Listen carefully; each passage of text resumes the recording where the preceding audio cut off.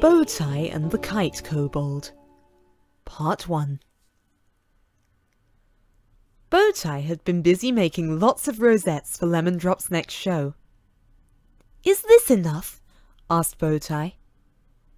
"Could you just make a few more?" replied Lemon Drop. "I'll have to get some more ribbon for that," said Bowtie. "Pony feathers, all the ribbon bushes are empty," said Bowtie. "I'll have to look elsewhere."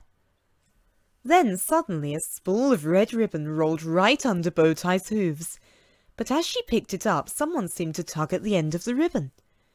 It started to unroll, and Bowtie was forced to follow unless she dropped the spool. "Come back, Bowtie," called Rab Rabbit. "The ribbon will lead you into great danger." But Bowtie didn't hear. Just then Majesty galloped up, and Rab told her what had happened. "I must get back to Dream Castle," said Majesty. Back at Dream Castle, Majesty, Rab and Spike watched what was happening to Bowtie. "Scales and fire! The ribbon is pulling her into that dark cave!" cried Spike. "I'm sure someone horrid lives there." "You're right. Cobb, the Kite Kobold."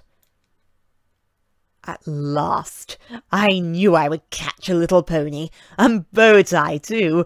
Just the one I need," said Cobb. "Who are you?" asked poor Bowtie. "I am Cobb, the Kite Kobold. I need someone to finish my kites. That's you." "But I shall never be able to make all these kites," sobbed Bowtie.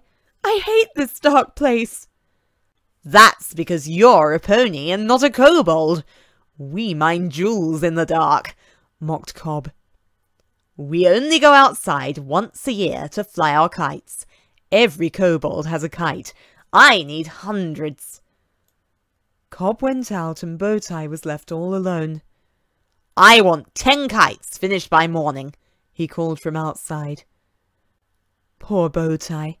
She was so frightened that she just couldn't make the bows to put on the tail kites.